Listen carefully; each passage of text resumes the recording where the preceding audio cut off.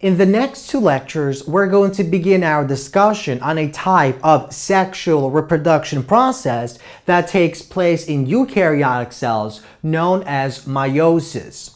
Now, when we discussed mitosis, we said that mitosis is a cell division process that somatic cells undergo. So, somatic cells are the eukaryotic cells that divide via mitosis.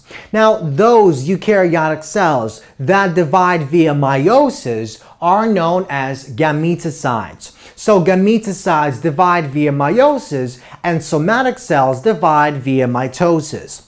Now, both of these processes are a type of cell division. The question is, what exactly is the major difference between mitosis and meiosis? So, in mitosis, our somatic cell divides into two genetically identical cells that are diploid, and that means the chromosome number does not actually change. If we begin with 46 chromosomes, we're going to end up with cells that contain 46 chromosomes. However, in the process of meiosis, our gametocyte divides into four genetically different haploid cells, and that means if we begin with 46 chromosomes, the chromosome number will be divided by 2, so we're going to end up with cells, with haploid cells that contain only 23 chromosomes. Now, in humans, our male gametocyte is known as a spermatocyte, while our female gametocyte is known as the oocyte. Now, before meiosis actually takes place and before the cell divides via meiosis, the cell undergoes a process known as interphase, which is similar to the interphase that takes place in somatic cells before they divide via mitosis. Now, during interphase, we have a phase known as the S phase, and during the S phase of interphase, we have the DNA that is replicated. And in humans, where we have 46 chromosomes, all 46 chromosomes, or 23 pairs of homologous chromosomes, are basically replicated during the process of S phase in interphase. So our DNA is actually replicated before meiosis actually takes place, in the same way that the DNA is replicated before mitosis takes place.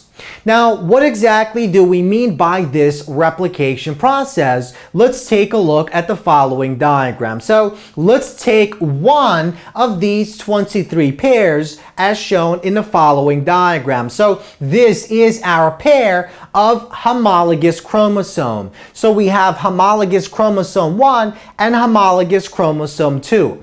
Now, these two chromosomes are genetically different from one another. One of these chromosomes, let's say the purple one, came from the male, and the other one, let's say the brown one, came from the female parent. So these are genetically different, but they are homologous. And what that means is both of these chromosomes carry genes that code for the same exact trait. So what that means is, let's suppose that the purple chromosome contains the gene that codes for the hair color. That means the brown one will also contain the gene that codes for the hair color. That's exactly why these are homologous. So during S phase of interphase, before meiosis actually takes place, we replicate each one of these individual chromosomes. So we replicate the purple one and we produce this, and we replicate the brown one and we produce this.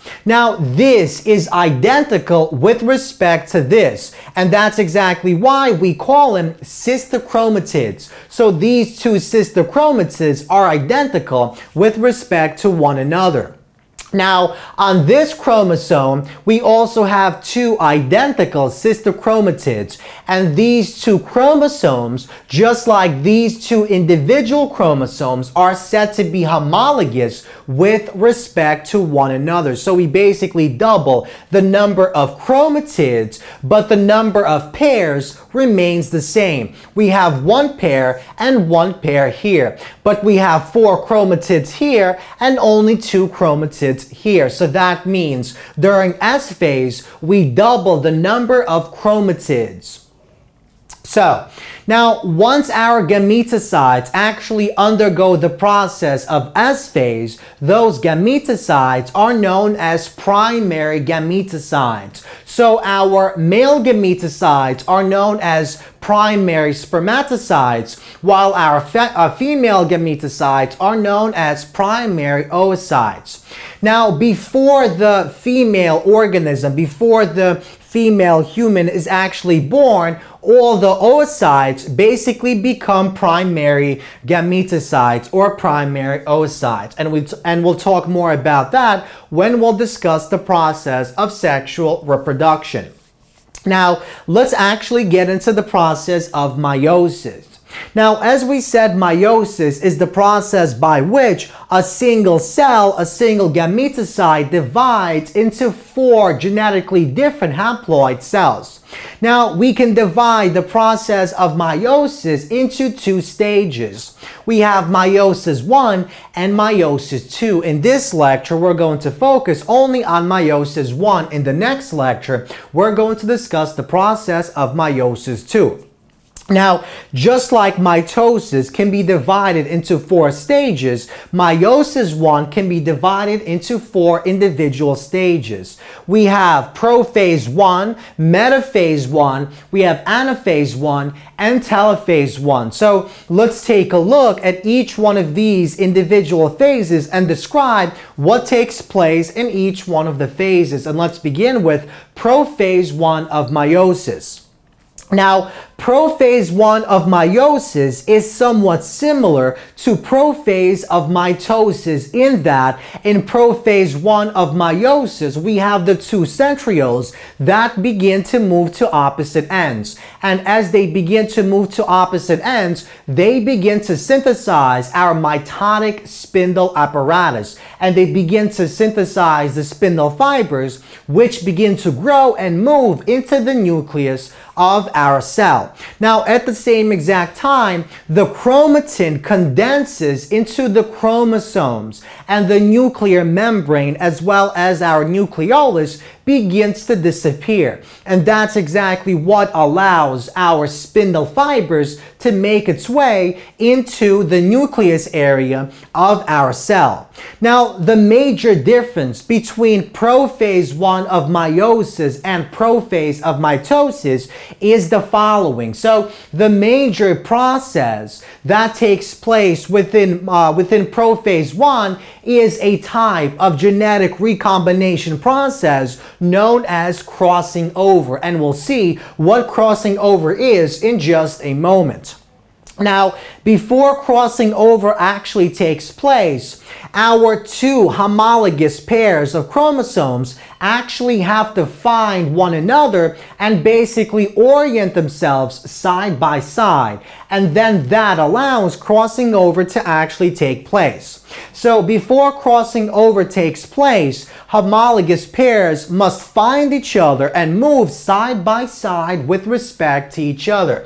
And this pairing, this movement of the homologous chromosomes next to one another is known as synapses. And this is shown in the following diagram. So the first step of synapses is the following. These 2 homologous pairs of chromosomes that we spoke of earlier actually have to find each other and move side by side. And then when they move side by side, these chromatids of these 2 chromosomes have to overlap. They have to intertwine as shown in the following diagram. So during the process of synapses, the point at which our 2 chromatids intertwine or overlap is known as our chiasma.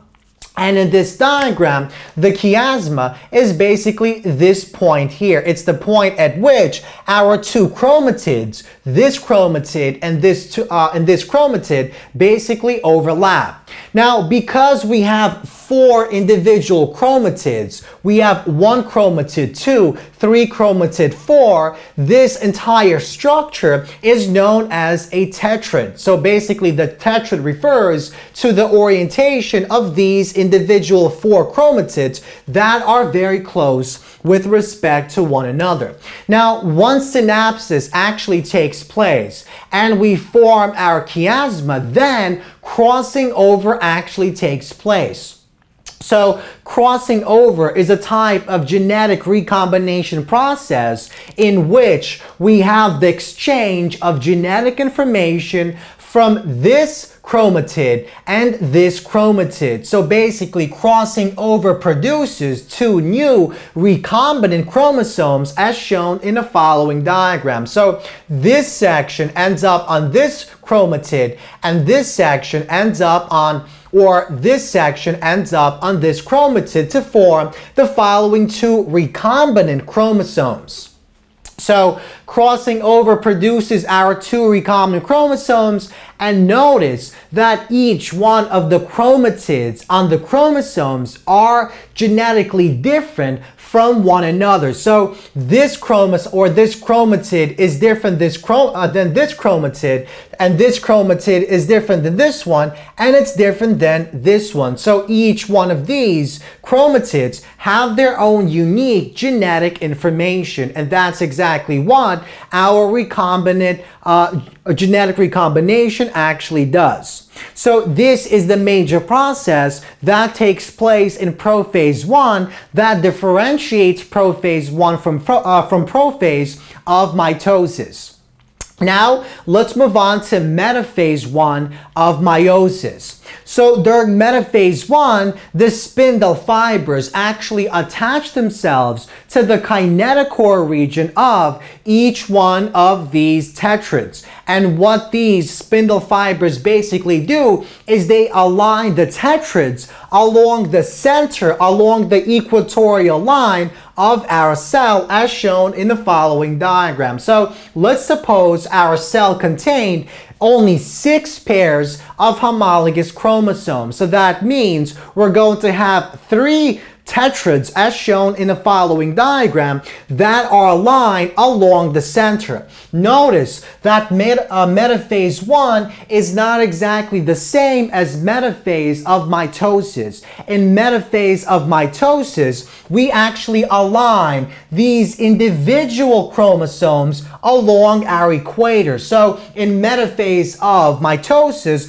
we would have 6 of these aligned along our equator, but in metaphase 1 of meiosis, we only have 3 because we form these tetrads, and these tetrads are basically aligned along our equator. So we have 23 tetrads that are basically aligned along the equator, and together we have 23 times 2 or 46 chromosomes. Now let's move on to Anaphase 1 of meiosis. In Anaphase, we have the process of disjunction, and disjunction basically means our spindle fibers begin to pull on our chromosomes and we separate our chromosomes. So these 3 chromosomes begin to go onto the left side, and these other 3 begin to move to the right side. So we separate our tetrads. So during Anaphase 1, disjunction occurs. That is, the chromosome pair in the tetrad are separated to opposite poles. Now notice one important point.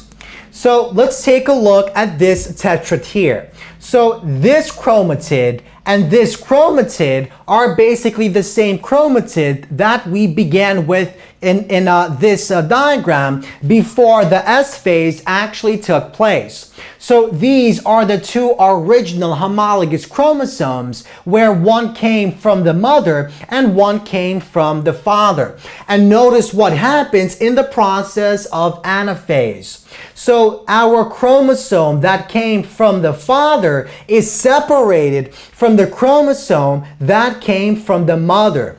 And this means that our genes that are homologous, that code for the same type of traits, are separated during the process of anaphase, and this is known as the law of segregation. So notice that the original maternal and paternal homologous pair are separated. So this is separated from this is separated from this, and this green one is separated from this orange one. This process is absolutely random, and that basically means this can end up on this side or it can end up on this side.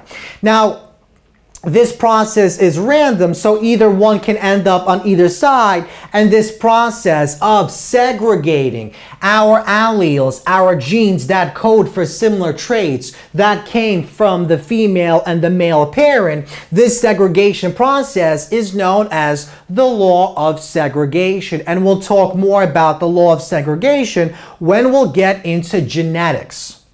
Now, let's move on to the process known as Telophase 1. So following Anaphase 1 of meiosis, we have Telophase 1 of meiosis. So during Telophase 1, the nuclear membrane begins to reform around each set of chromosomes. So we form two nuclei on the left side of the cell and the right side of the cell. At the same time, the nucleolus basically reforms, our spindles begin to basically deteriorate, and what also happens is our nuclear membrane begins to basically separate into two, and the cytoplasm also begins to divide. So cytokinesis begins to take place. Now, once the cell actually divides, one of the cells will have this information and the other cell will have this information. And notice our initial cell had 1, 2, 3, 4, 5, 6 chromosomes. And after this division, each cell will have 1, 2, 3 chromosomes and 1, 2, 3 chromosomes. So during Telophase 1, we have our nuclear division that basically transforms our diploid cell into a haploid cell. So in humans, we begin with 46 chromosomes, and when Telophase 1 takes place, we're going to end up with a haploid number of chromosomes. And that's exactly why Telophase 1 of meiosis is also known as the reduction division, because it reduces the chromosome number from 46 to 23 chromosomes. So this is the process known as meiosis I. Next is meiosis II, and we're going to focus on meiosis II in the next lecture.